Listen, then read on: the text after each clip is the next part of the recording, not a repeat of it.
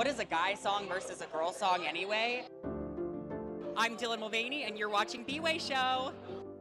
If you could be miscast as any Disney character, who would it be? Oh, Mother Gothel. I have a few years to go and maybe a few more surgeries, but I feel like I'm gonna give that, like, yes, that snatched older lady that you still kind of love. I'm obsessed with that answer. I want to see it. Disney, let's go. And we haven't really seen Tangled like on stage, so I feel like that might be a great time. We got some years to get it off the ground. Yeah, exactly. Being here at Miscast, what does it mean to you? Well, I think as a trans person, I think I feel honored to be here and included, and I think it's important to include trans people because really, like, what is a guy song versus a girl song anyway?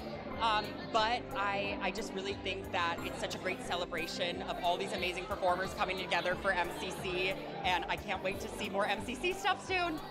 What is a song that you would say is perfect for you, but others might say are miscast?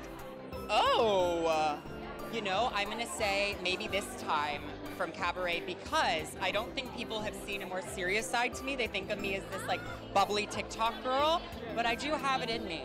And I think I would have to prove them wrong. Any final words to the fans? It's day 386 of being a girl and I love ya. We'll see you at the show.